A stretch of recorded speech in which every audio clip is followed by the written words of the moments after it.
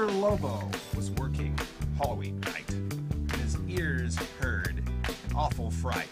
For my monster kid pals think they're real party guys. Suddenly, no surprise, they played the Monster Mash. It was the same old trash. Mr. Lobo broke out in a rash. They played the Monster Mash. From the junior high school spaghetti feast to the cardboard haunts where customers get fleeced, from homemade mixtapes and CDs that flowed, even iPods full of stolen downloads. They played the Monster Mash. It was the same old trash. Nothing else in your stash? They played the Monster Mash. I thought zombies were overdone. Partiers just seemed stunned. Wolfman, Frank, and the other guests were leaving, one by one. Mr. Lobo hates mocking his nostalgia hounds, witches, werewolves, mad scientists, and clowns. Even those cover bands who like to play it live, like Mr. Lobo's fave group, the Broken Record 5.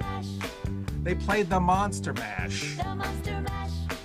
80 times at the bash. I made a restroom dash. Oh God, the Monster Mash, seriously? Out from his casket popped Cool Count D.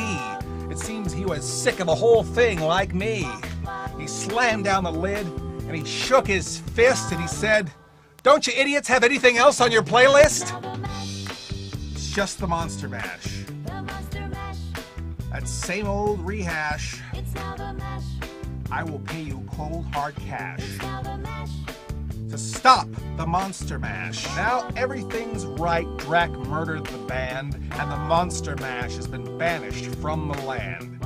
For you good spooks who are sick of it too, when you see Mr. Lobo this year, say, "I'm with you."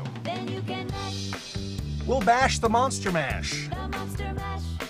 Bring your rare record stash. Maybe something else will catch on in a flash. And trash the Monster Mash.